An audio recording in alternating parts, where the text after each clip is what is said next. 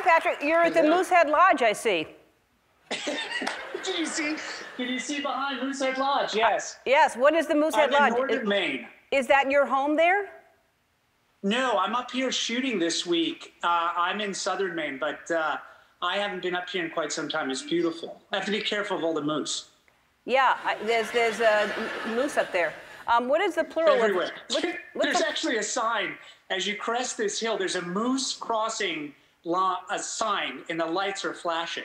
You have to be incredibly careful up here. Wow, there's a lot of moose then. What is the plural of moose? I think it's just a moose, right? You don't want to say mooses. No, you don't want to, but you want to. And it wouldn't be a pod. But you know how there's like a murder of crow, and there's like yes, I know. What is it? Sorry, I am so sorry. Andy is just distracting. Answering? Yes, Andy is answering everything instead of, he thinks I'm talking to him. I'm talking to you. So maybe Andy does know. Yeah, he doesn't know anything. Believe me, trust me.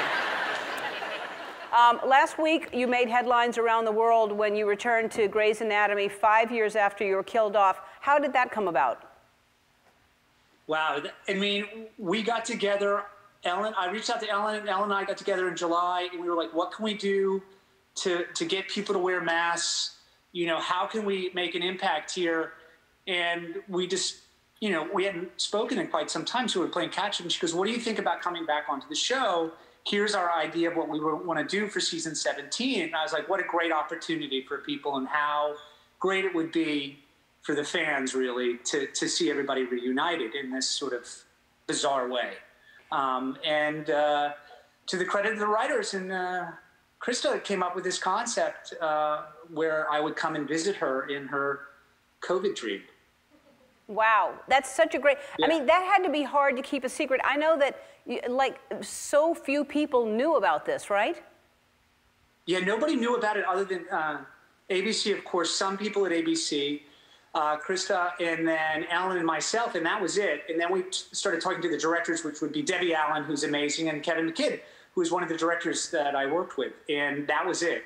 And no one knew until I showed up on set that day. And then we were really concerned that someone would take a picture and it would get out somehow. But we managed to keep it a secret, which was pretty phenomenal. Yeah, and then the impact of the response has been incredibly overwhelming and very moving.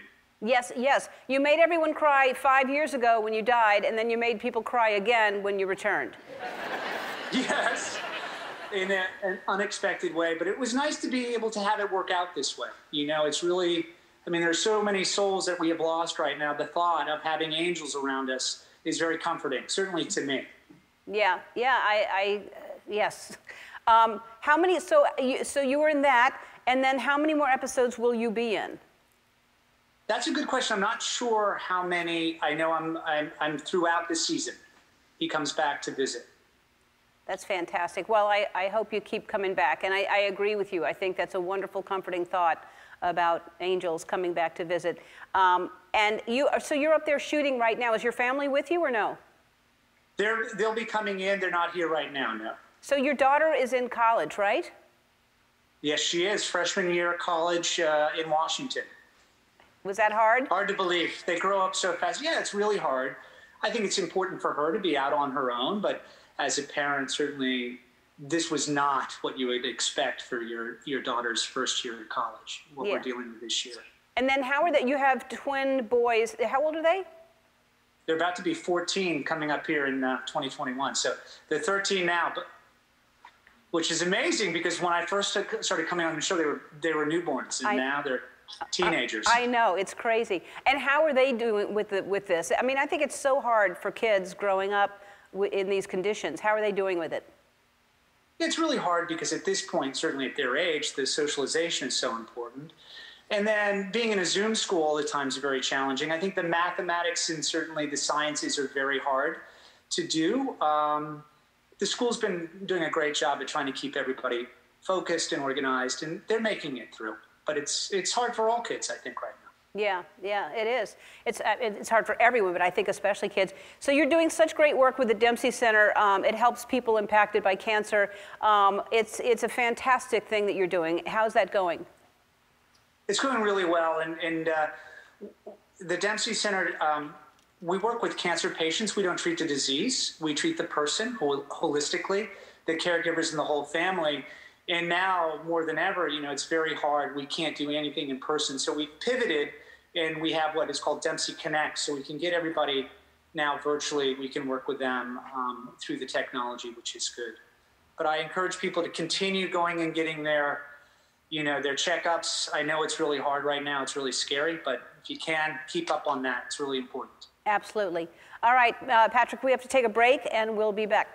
Hi, I'm Andy. Ellen asked me to remind you to subscribe to her channel so you can see more awesome videos, like videos of me getting scared or saying embarrassing things, like ball peen hammer, and also some videos of Ellen and other celebrities, if you're into that sort of thing. God!